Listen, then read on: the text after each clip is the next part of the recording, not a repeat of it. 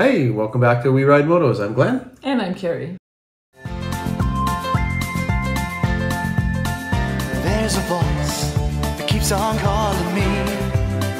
Down the road, it's where I'll always be. Every stop I make a new friend. Can't stay for long, just turn around and I'm gone again. Maybe tomorrow I'll wanna settle down.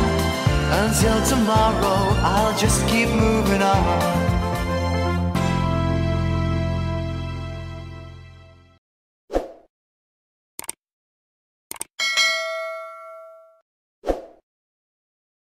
This is video 1 of our new series. So this video series is on Italy. Yes. Going. And it's fall of 2022 is when we did the trip. And we're going back into the archives to find pictures and what little bit of video we might have taken. And yeah, we hadn't really planned on doing YouTube at that time, so you just have to bear with us with what material we come up with. Gonna be a lot of stills in this one and not a lot of video, but we'll do our best and hope. We kind of upgraded our camera equipment for the last trips, but anyways. Exactly. So we were able to get as direct flight as you can from Kelowna, but I think we went Kelowna, Calgary, straight to Athens? Yeah, we did, because it was just coming kind of out of the whole COVID times, and the flights to Athens were actually really reasonable. Yeah. So that was great. We flew direct into Athens, and you can get on the train at the Athens airport, and then about halfway you switch to the subway, and it pretty much dropped us off within, I don't know, meters of where you had found a place to stay. So we didn't have far to pack, that's for sure. That was nice. So a couple days we had to spend in Athens. We had a few things that we needed to do. Because we dropped Pepe off in December of 2018. Yeah, I told the guy, a friend of ours there, we'll be back in 8 months. Yeah. And it was almost 4 years. Yeah, almost 4 years. So we were a little concerned, obviously, about the battery. Well, battery was shot, that's a given. Yeah. The fuel was going to be stale for sure, but after that, who knew, right? Plus we had decided that we would take our riding gear, so we wanted to leave pants, jackets, helmets. We just wanted to leave it here instead of hauling it back and forth. So we had to find a battery, we had to find some fuel in a container and bits and pieces. Plus, and instead of bringing our gear, we went and bought our jackets. Yeah, stuff over there is significantly less money than here. Yeah, I think we left our helmets there. Helmets we left. Yeah, so we just, I think we brought pants, and then we just had to go buy some jackets. And, what's the best thing about Athens? Or Greece? Greek salad and those gyros. The gyros, oh man. Delicious. It's just like street food. You just could get it. And it's cheap. Yeah, $2 and it's, it was just... €2. Just so yummy. Yeah. So we enjoyed some of our favorite Athens things, which is the food, and we walked around the Acropolis. We didn't go up to the Acropolis this time. We actually went up the hill, kind of in front of it. We never did that last time, so we had some really nice views out from that hike up. Yeah, I get to see the Acropolis from afar as opposed to right in it. Yeah.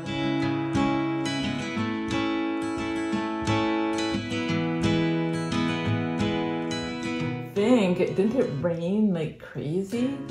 I don't think it rained when... Yeah, it did, because we were trying to cross the main drag. Yeah, that's right. And I bet you it was running a foot deep. It was like this, and we had to cross over.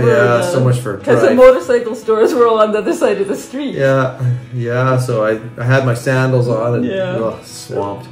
Yeah. So the bike is stored, or was stored, near Rafina. So Rafina is on the east coast of Greece. And this is a friend of ours, we originally had rented an Airbnb from him and made arrangements to store there. Really great guy, and it's about a half an hour, so we just jumped in a taxi and... Yeah. So when we got to the bike, I had concerns. Obviously, there's some things I was aware of, the battery and deal with the fuel and stuff, but I was concerned, when we get this all put back together, how's the bike going to run? I mean, it's been sitting there. It's going to have issues and whatnot. So, you know, we uncovered the bike, pushed it over. The one thing I had to deal with was all the rust that was on the rotors. And they really were just caked. So I sanded that all off. And then drained the fuel out, put some in, and hit the start switch. And you know what? I'll tell you, kudos to Suzuki and that Vee-Strom, because I don't think Pepe turned over one complete revolution, fired up. Yeah. And I swear to gosh, never missed a beat. Yeah, you wouldn't have known he had sat there for 4 years. Oh man, it was like, what a relief. I mean, he just booming. Yeah, because so I had booked a place fairly close because we weren't sure if we would need an extra day to work on the bike, but as it was, we had to give ourselves the allowance that we might have to get a taxi and go back into Athens and deal with it, right? But we had an all of 10-minute ride after we got rid of the bike and picked up the bike. I think you sanded the brakes and got everything going, and I sent him out to test it out. she sends me out on the dodgy bike to test it out. But Pepe was good. So I was happy to see you toothing on back. And, everything was good. I returned.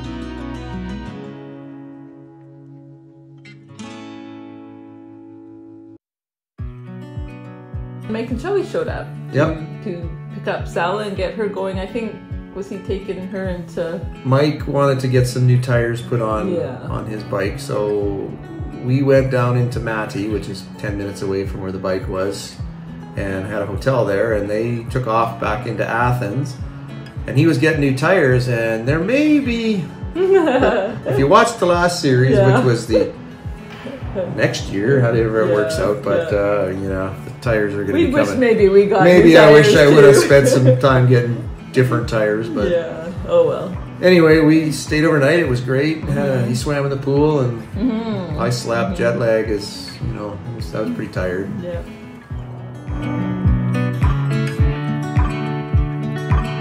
Today we packed up, jumped on Pepe, and headed off to Delphi.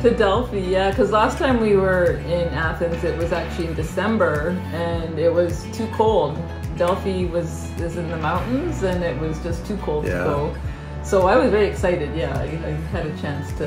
Yeah, Delphi has the place we had was nice, and they have a nice museum there. Yeah, they did. Along with obviously the ruins.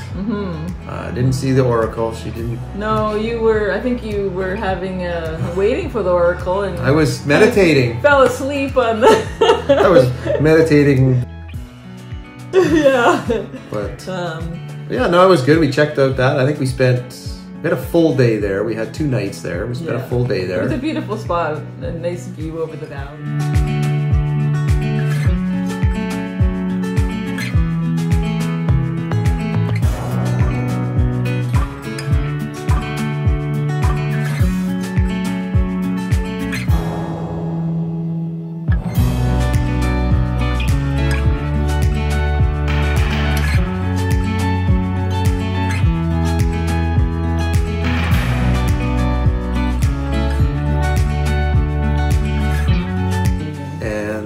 Then the next day we were going to meet back up with Mike and Shelley in Nafpaktos. Shelley had organized the place there that we would meet there. Yeah.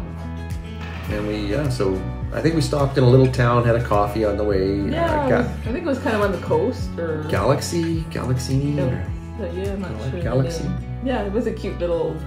they were all pretty cool Pretty cool little towns. I can't remember if they fished or not. I'm sure they did. Somebody fishes.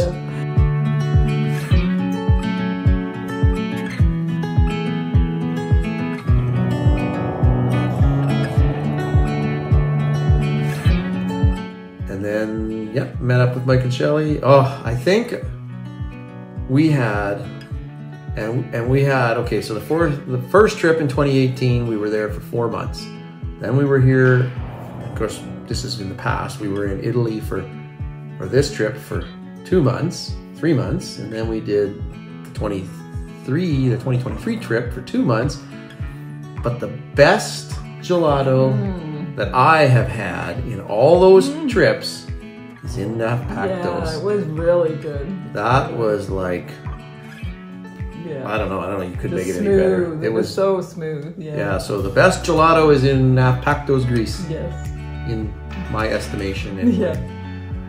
I rented us a cute little Airbnb in Nafpaktos, and we'd arranged. Mike and Shelley were going to come over. We're happy to see each other again. They were bringing some beer, and I think Glenn was down working on the bike, and we hadn't quite figured out the locks. Yeah, but there. there's more to this because I have a habit. I don't want to lose the key. So what I typically do is I open the door. This is a bit of a trip tip. Yeah, this may be a trip tip. And I will take the key and on the inside and I'll stick it in the door. Because a lot of times you have to use the key to lock the door, right? Yeah. It's not like deadbolts like we have here in Canada. So that's what I did and it was great. But then we went out. I think I went to take a picture of Glenn and the door closed behind me. Yeah, I was outside. You came out. The door closes and it was locked. It's an automatic locking door. So we phoned the owner, and he sent his dad over with a key, with a spare key. But guess what? If your key is on the inside, their key won't go in. We were locked out big time. Yeah, but it was very nice. Mike and Shelley brought some beer over, so we sat on the steps and we did. And had beer while we waited. A little better. Waited for the locksmith dude. Yeah, I think we ended up going out for supper. Went for supper. I felt so bad for the poor dad. He was having to deal with this. Now, the key goes in my pocket and stays there. Yes, yes. Those we learned. So just one night in Nafpaktos. No, 2 nights because we got there, we stayed overnight. Mike and I had the bike repaired at. We had used this fella before in Patras to service the bikes, and it's Moto Technology in Patras. And if you're in the area and you need your bike serviced, especially if it's a Suzuki, they're just fantastic. I mean, pricing was spectacular. Yeah, so you had to go onto the Peloponnese so you have to cross over that big €2 euros to get across the ferry or the bridge. And the bridge is very nice. So Mike and I we went across early, dropped the bikes off, walked into town. Got it. I think I was looking for little batteries for something, and I don't know, a couple of hours and walked back, and both bikes all serviced, ready to go, and off we went. Yeah, me and Shelley just wandered around town, checked it out, and then the next day we had a ferry organized. I don't think we booked the ferry per se, but we knew the day it was going out. We booked it, Did we pre-book it? So we were a little concerned about taking the bike out of Greece because our bike hadn't been moved in almost 4 years. And there are some rules about how long you can keep things.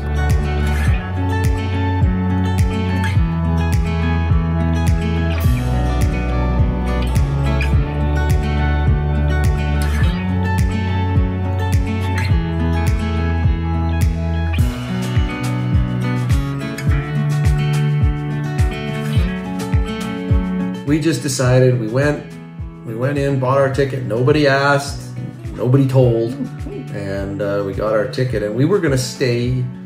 Mike and Shelley had booked a berth. Yeah, they'd booked before us because we weren't quite sure if we were going to be able to make it at that time. I don't think there was any berths available when you Not when booked. I booked, no. And it's an overnight ferry. So our original plan, and I have the photo to prove, where we had scurried up in there to the lounge, and we were going to sleep on the little corner booth, the booth, right? Yeah, we scored a good spot.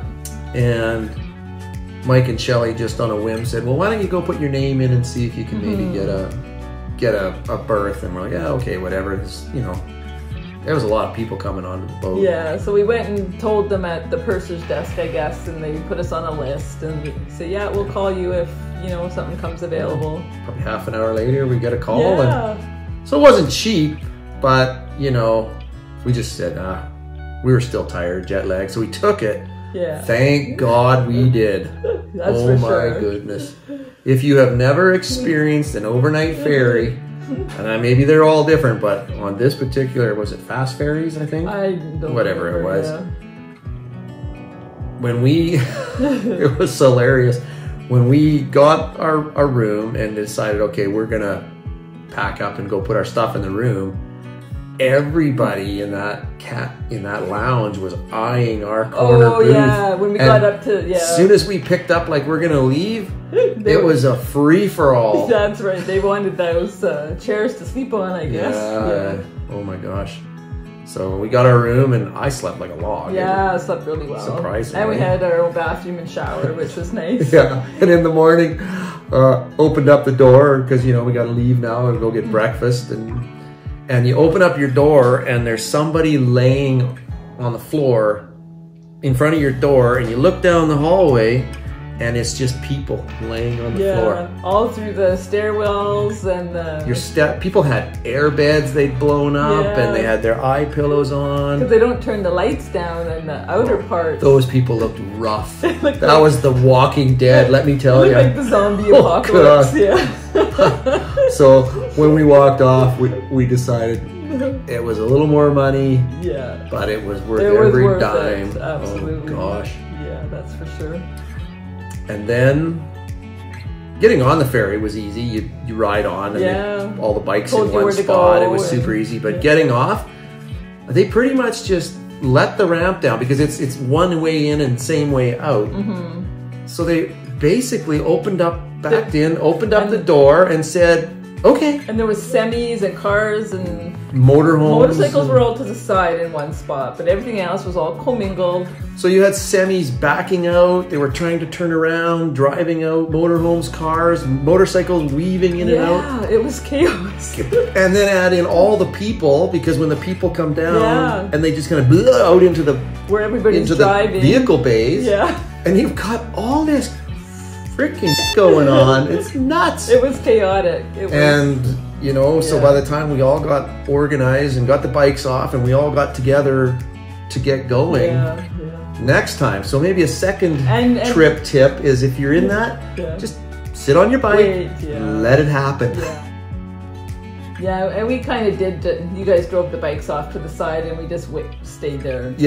We settled down. We got the bikes off the ferry, and the four of us got organized, and then we just sat there. I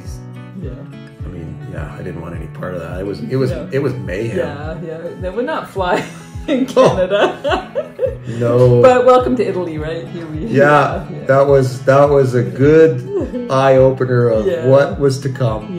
So, and then we had, I don't know, 10 minutes to get to the old town in Bari. Yeah, we were right in the old town, and when I booked the Airbnb, they said, "Oh yeah, you can just park the bike right outside the room." But so here we are. We're in Italy. That was pretty exciting, and new country, and so it was. And Bari, a beautiful town. So we'll explore that in the next episode. The next episode is Bari and beyond, whatever our limited photos will take us. We'll see how. And so again, appreciate you tagging along on the trips, and like and subscribe if you're so inclined. That'd be great. And we'll see you in the next one.